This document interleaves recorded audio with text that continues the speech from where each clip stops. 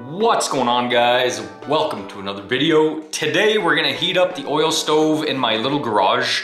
I'm gonna show you what it looks like, and it's gonna be the first time we fire this one up. I picked it up off Facebook Marketplace, and we're gonna see how long it takes to heat up the room. So I have an infrared thermometer. We're gonna do 20-minute intervals and see how quickly and efficient these stoves are.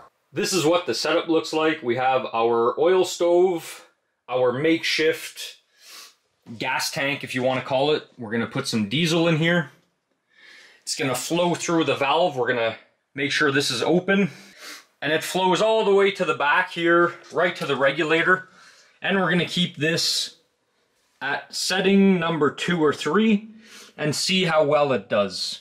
We have the chimney going outside here. It's held up by a piece of wood. Since it's a temporary setup, we make it go through the window. And the inside of the stove is quite basic. As you can see, this catalyzer is a little in rough shape, but it's still gonna run. Hopefully it will.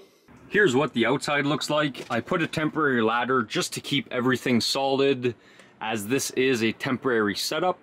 So this chimney is roughly, I would say, 8 to 9 feet long, which is not the ideal length, but today there's no wind, so we're gonna see how this works. It is currently 1 degree Celsius outside, and we have our infrared thermometer, so you can see the temperature at the bottom right there. So we can see the stove is at negative 2.8 degrees Celsius right now. We're going to take all our measurements at time 0. This is time 0, and we're going to come back every 20 minutes and see how this heats up. So the temperature points we're going to take are at the top of the stove, the side of the stove, the wall of the garage right here. So as you can see, just to give you a perspective, the stove is here. We're going to keep this door closed. This is a 1-car garage. We got our Miata sitting in here.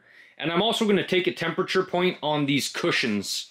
So we're going to use this as a guide, because it's at the other side of the room, to see how quick it heats up. So the top is currently negative 3.2 degrees Celsius. The side of the stove is negative 2.2 Celsius. The wall on the side here is negative 1.5. And the cushion at the other side of the room here is negative 1.7. So this is times 0.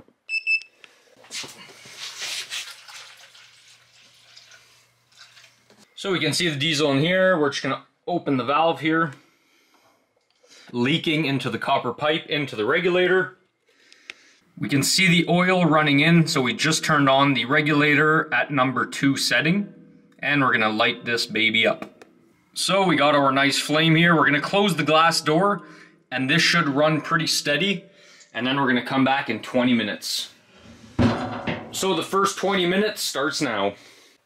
Okay, so we have our first 20 minutes. I just want to show you the flame so you have an idea of what the flame looks like with the heat type. So it's not the blue flame we're looking for, but it's getting there. So the top of the stove, we're looking at 209 degrees. The side of the stove right here is 25 degrees. The wall beside is roughly 15.3 degrees. And the mat here, or the cushion at the other end of the garage, is 8 degrees Celsius. Okay, let's see what we have after 40 minutes. So the top is at 300 degrees. The side is at 51 degrees. The wall here is at 34 degrees. And our cushion here at the other side of the room is at 19 degrees. So it's already feeling a lot warmer in the garage. As soon as I got in, I could definitely feel the heat. So even after 40 minutes, it is 1 degrees outside still, but it is heating up quite efficiently. We've hit the 1 hour mark. Let's see what our readings read. So the top of the stove here, we have about 240. The side of the stove is about 56.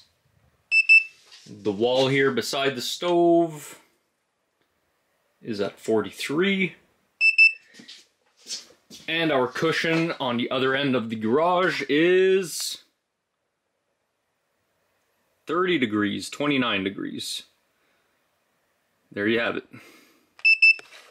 That is it for this video. We just did a 1 hour test period.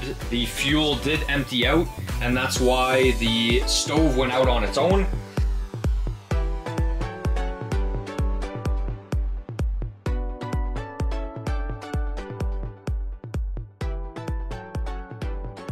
We're gonna do this test again when it's about -20 or -25 Celsius, and we're gonna see how long it takes to heat up this garage and to maintain a steady heat. If you found this useful video, throw me one of these, thumbs up, and comment, subscribe, hit that bell notification so you get notified when I throw out new videos.